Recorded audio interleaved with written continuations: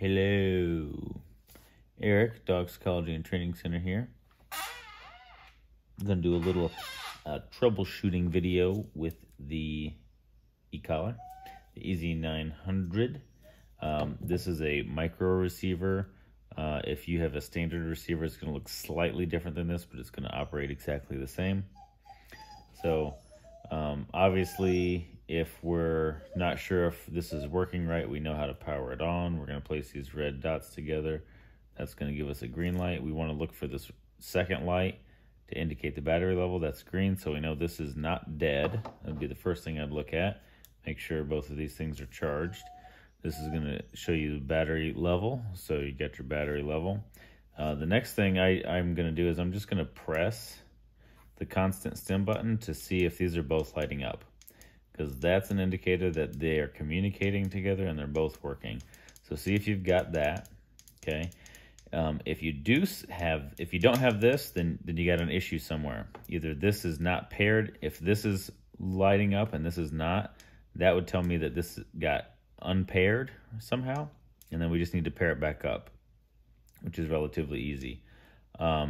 If this is lit up, well, the other thing is if you're pressing this and you're getting no red light on the transmitter or the receiver, the remote or the collar, then there's a good chance you're at 0. I don't know if you can see that, but 0, if you're not giving any stim to this, you're not communicating, you're not doing anything. So we need to dial this up to 1 or higher, and then when we press, then they should both light up. Okay, so how to repair. So first off, you're going to want to turn your collar off. Okay, so this is off.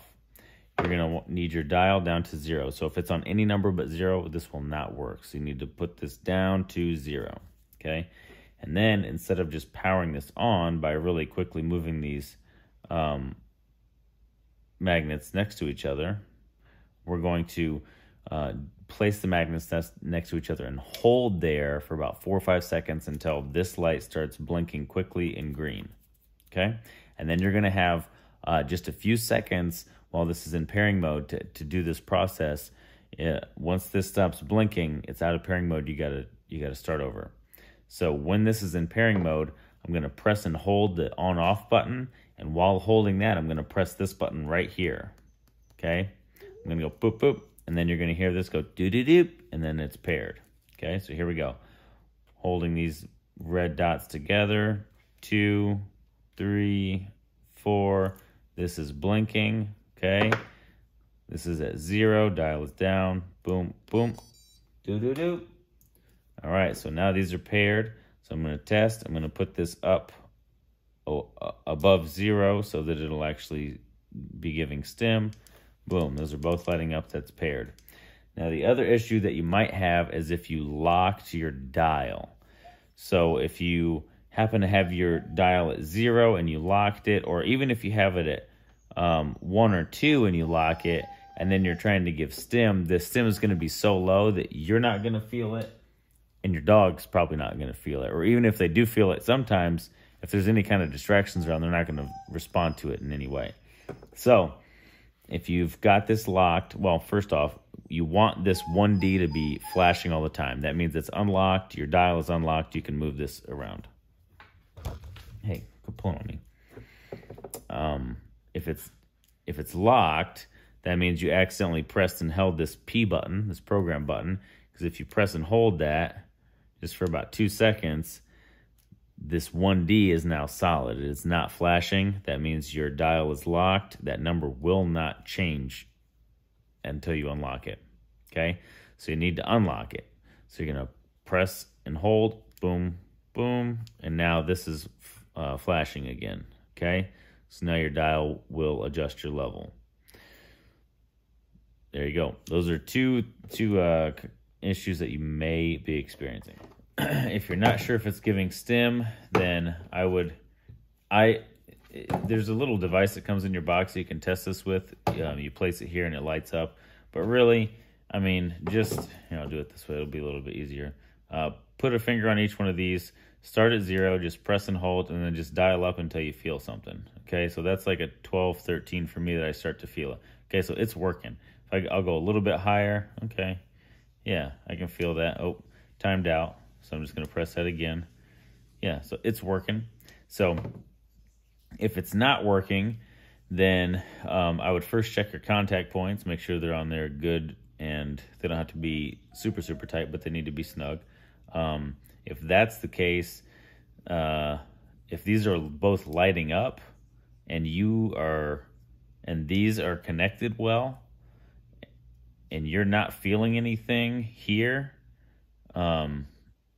then that's potentially something that needs to be communicated with Ecollar Tech. You may have a faulty piece of equipment. I'm not sure that I've ever had that happen. That would be unusual. But if you've done these steps, you know, we know that they're on. We know that they both have power. They've both been charged. And when we're pressing this button, we're getting a red light on both the remote and the collar. We test to see if we feel that. I feel that little tingle sensation, so that's working. If you're not getting that, then there's potentially hardware issues. If you believe that you're having hardware issues, that is something I cannot help with, and you're going to want to contact Ecollar Tech. Let me see. Do they have the number on the box? Right there on the back of the box. You got a toll-free number, a main number. You got their address right there. You can also find their information on the back of the manual. You got customer service at ecollar.com, as well as their phone numbers and their address again. So I would either give them a call or shoot them an email. They've always been great to me and any of our clients that need to reach out to them for any reason.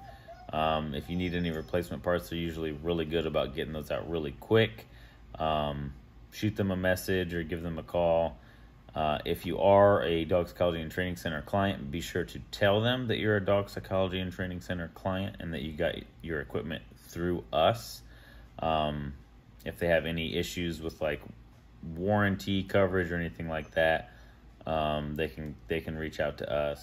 Hopefully those troubleshooting points helped you, and we can get you back on track real quick. And Tilly says goodbye.